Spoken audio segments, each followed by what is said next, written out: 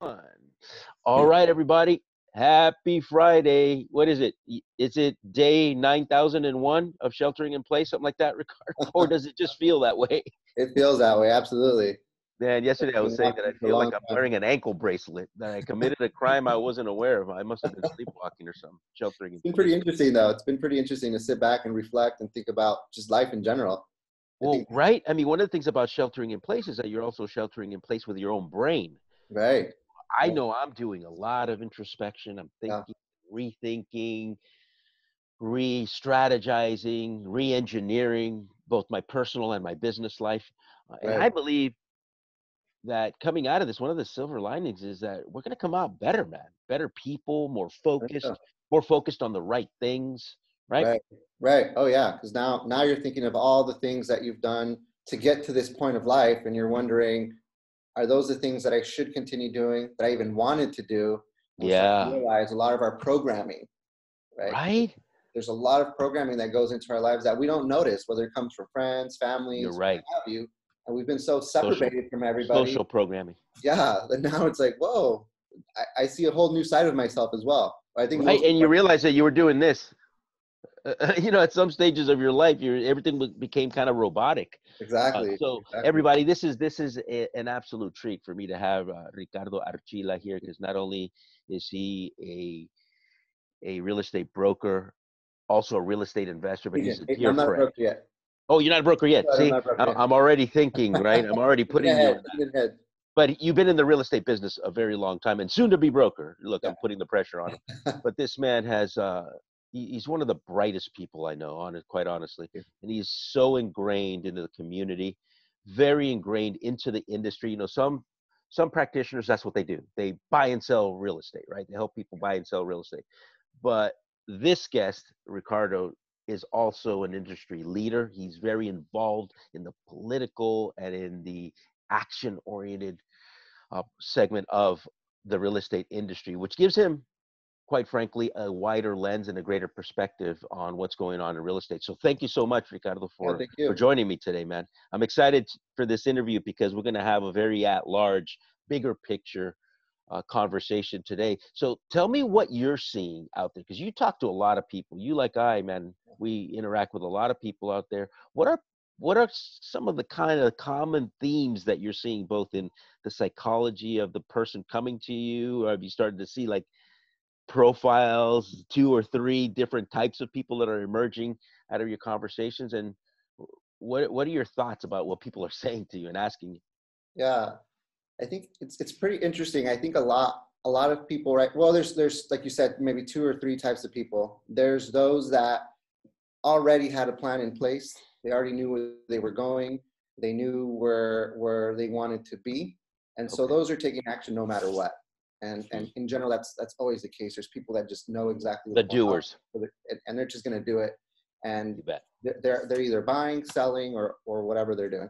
Yeah. Then you have that one group that's kind of just sitting there saying, what's going to happen? I don't know what's going to happen. I don't want to do anything yet because I'm still don't know if I'm going to go back to work. I don't know when I'm going to go back to work, or what's going to happen. So I'm just watching. And Yeah. then there's your group that's just the doom and gloom. And so they're just at the sidelines, just watching, waiting, talking everything down, and hoping that everything is going to drop. And from what I'm seeing so far, I mean, the numbers show that we have a huge unemployment rate. Yes. We 30 have million. real estate sales have dropped, but I don't think they've dropped in the sense of prices going down. They've just dropped because sellers are pulling back, waiting to see what's going to happen. And the people selling right now are those that either have to because they just got a job promotion out of state. They were already planning on moving, like I said earlier. So that's what's on the market, and things are still moving. I mean, we're taking 2 to 3 weeks in the Yeah. peninsula, Yeah. but they're still churning. I haven't seen major price drops. Where I have seen a little bit of price drops have been where fixer uppers. So Oh, sellers are getting kind of a reality check now.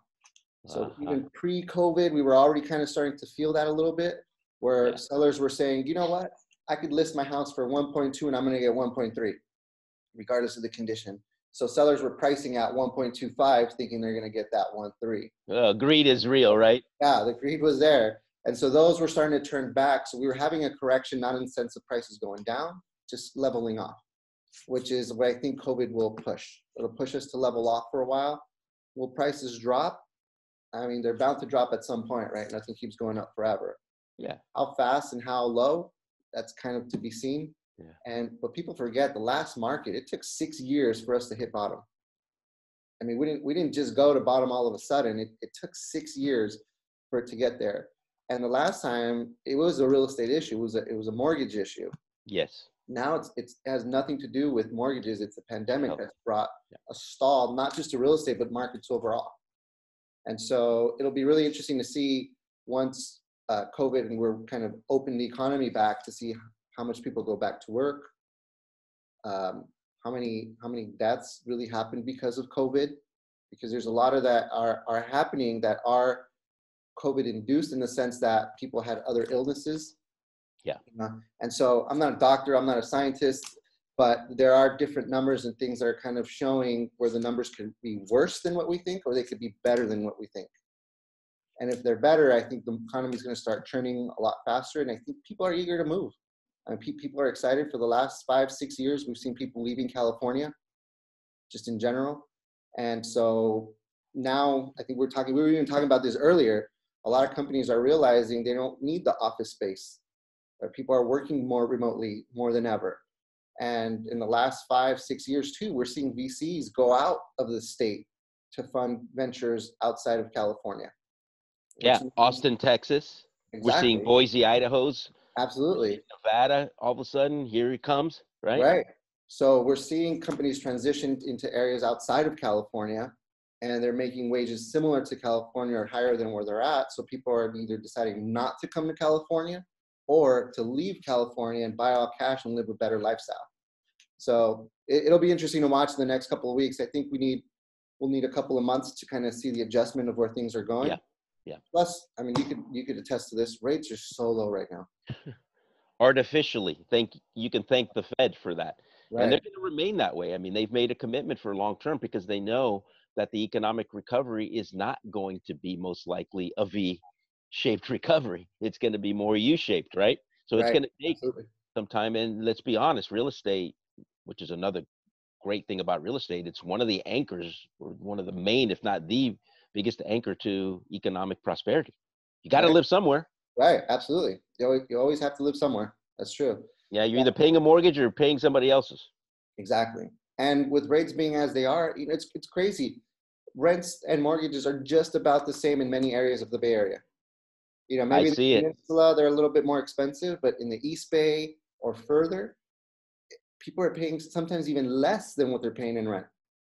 It's crazy. And by the way, just to interrupt you for a second, that's not even taking into consideration that you cannot compare a mortgage payment with a rent payment, because with the rent payment, you have zero tax deductibility. Right. You have zero capital gains because you don't own anything. Therefore, you have zero equity participation. Right.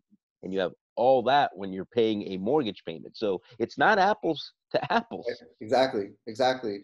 So yeah, I think it's a great time to buy if you're looking to buy. There's a lot of good opportunities. We're starting to see some more fixer-uppers come out. It's just inventory that's been sitting for the last 6 or 7 years. People were holding on tight because they were waiting for the top of the market. I think people are now starting to feel that we're kind of at that level, or we're getting there. And I think it'll be healthy. I mean, we need the churn, we need the transition. Yeah. And once inventory starts coming out, we start getting more buyers. I think I was reading something yesterday that Mortgage Association said April was the highest applications of mortgages. Yes. So that means we have a flood of buyers coming in, and we still don't have the inventory. Yep.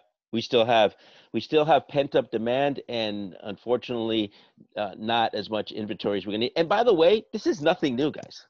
Right. We've had inventory issues for a long time, because even though we paint the picture that, yes, it's true, 1 million more people left the state of California last year in 2019 than came in, we still have an inventory problem. There's pent up. And I personally think that one of the things that's going to happen post-COVID, or PC here, is going to be a renewed interest and appreciation for real estate as an investment, whether it's going to be your primary residence or not. Because, you know, there's a lot of pundits out there that say, well, if you're buying a primary residence, that's not really an investment.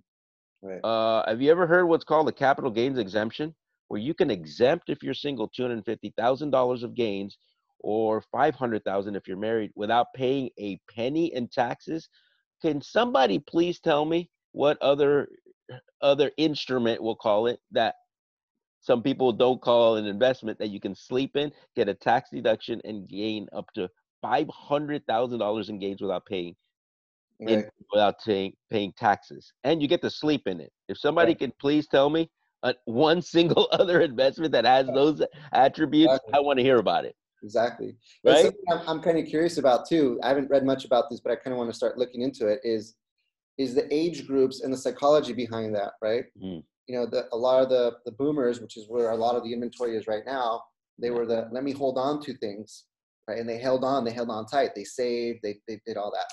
Then just moving fast forward real quick, you had the millennials like me, right? They wanted that whole transition, the whole city life. We want to move Yeah. around. But Yeah. now you're getting the younger buyers in their late 20s going into their 30s that think a lot different. They're putting their roots in. They want roots, which They're is good. growing up. They're growing up, yeah, and they're growing Right? up in a different environment where a lot of the previous generation saw their parents lose their homes. Right? 2008. Yeah, so that was a scary time for a lot of them. Yes, you're right. Another group saw their parents go up with the market because they were buying 2009, 10, At 11. 40 cents on the dollar, or Exactly, 60, right? exactly. So even that is a different mindset and a different It is. mentality. So it'll be really interesting. I'm curious to see how that's going to change the real estate market and the type of buyers that we get as well. Well, here's the other thing too that I was thinking about, Ricardo, is think about all the people that are sheltering in place in high-rise condos. Right, Whoa, dude.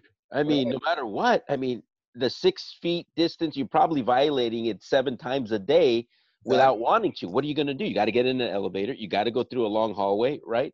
I Hmm. think there's going to be a transition Hmm. out of the condo market and going back into single family residences for all the reasons, not just because of the 6 foot distancing, but or social distancing, but also about they're gonna realize that, man, sheltering in place in this small condo, I need more space, man. I want a backyard. I want to be able to breathe, because people are still doing barbecues.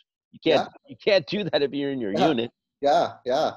Well, and right? you're seeing in places like New York and other places, people are just moving into more rural areas. That's right. So I mean, it's already happening. It's starting to Yep. transition in that sense. How long and how vast is that going to be? We don't know yet, but we're seeing patterns and we're starting to see where people are fluctuating and their living patterns are going to change. You're right. And we're gonna see migrations into the peninsula. We're gonna see people going into Marin. Right, Man, and that's happening already. My understanding is a lot of San Franciscans are moving to the peninsula and Marin like right now. right, right. They're the ones that are saying, you know what, I'm done with this, Yeah, yeah. right? Well, and we've been having a lot too before COVID going into Oakland, right? Because it was cheaper. Oh yeah, So yeah. you were having a lot of that transition. So that transition was already there. I think COVID slowed it down, but once things start rolling again, we're going to see a lot of people coming out ready to make those moves that I they've been agree. holding on to. I agree. Hey, a little birdie told me that somebody's starting this REIT, real estate investment trust. Do you Yes. happen to know of anybody might be talking Yes. about? Yes. So Tell I'm me about working. this, man. This is exciting stuff. You know, I'm It an is. ex licensed or securities licensed financial advisor. So when I hear stuff like Oh, this, I nice. go, you know, I perk up. Tell me about it. Yeah. So yeah, I'm working on building a REIT. We've built the structure already. It's called the Realty Share. We're Okay, going to cool. start. We're going to evolve into a crowdfunding platform, probably in phase 2 or 3. But we're looking at flight California cities, Texas, Reno. What do you call it? The L? Seattle, Yeah. Washington. Okay. That Yep. whole L. I think there's a lot of good opportunity. A lot of Hmm. Californians are starting to move into those neighborhoods, into those areas, driving prices up. Plus, there's a lot of the cities have a lot of opportunity zones Yeah. and Okay. Yeah. Yeah. Yeah. and Very rental income. tax favorable. Exactly, and rentals are starting to go up in price, Hmm. right? Because now you're getting California people Ah, there it goes. used to paying the higher rents, and you're Yep. moving into areas where rent was maybe, I'm making this number up, but rent was $1,200. Californians are willing to pay 16 for nicer finishes. So guess what it goes to? 16. 16 started Quickly. becoming the norm, right? And so I think there's going to be a lot of great opportunity, very similar to California. You know, and any markets that go down, or when there's issues, everybody shifts down, right? So your $4 million group goes down to the $2 million group, your $2 million, and so on. So Yep. even Reno's, Austin's, you're seeing people transition from there into cheaper markets, right? Because they're retiring as well. They're moving, and so their income level is allows them to move or shift to maybe Idaho, or maybe I don't know, just areas that are less expensive for them. They go into the rural towns of Georgia. I have a friend that moved out there to Georgia. You know, they sold their house in Martinez, moved out to those areas, got bigger land. So there's that transition always happens, right? Always. So I think a lot of opportunity is going to be there to buy those properties that are still the fixer-uppers, original homes. And there's also a lot of areas that are starting to get redeveloped, specifically in Reno, where they need the housing. So there's still a lot of the old lots. You know, Reno's very old, where you still have a lot of those homes that sit on that 6,000, 7,000 lot that Reno is allowing to convert into a duplex, triplex, even fourplex. Higher density living. Exactly. So you buy in the corridor of growth right now. You rent out as a single family, and then you can start transitioning later into bigger units. So I think the cash flow is going to be there. I think the opportunity is going to be there. And the prices are right. I mean, you can't, where else can you buy something for $450 in a growing neighborhood that's up and coming and has a lot of structure to it already? Yeah, and it has a ton of upside. Wow, cool. When is that going to be available? Your REIT? So I'm still working on some paperwork and some legality issues. The due diligence part. Right. So I'm hoping I should be able to launch by next month. That's my goal. Oh, wow, that's fast, man. Yeah, by next month. Okay, so June. All right. Yeah, cool. We'll have to do another video. Yeah. About that one in detail. It is July, but I'm excited, and I look. Dude, I'm excited for you. Absolutely, and we'll get the word out, because I know you, and I know that you are a person who measures twice and cuts once. Who's doing the right thing and dotting your I's and crossing your T's. Excellent. So how do people get a hold of you now, Ricardo? They can email me or call me. My phone number is 650-438-1562, or my agent at ricardoarchila.com. And it's Archila. Yes. All right. Very good. Well, thank you so much again, man, for all your wisdom and your insight and the opportunities. Stay safe, stay healthy, and stay indoors. Awesome. Thank you. All right, everybody. Thank you. By the way, everybody, don't forget to hit the subscribe button, and to the right of that, you have this little bell. If you don't press that bell, I can't alert you when I'm dropping the next video. So make sure to hit that as well. Have a great day, everyone. All right. Take care. Bye.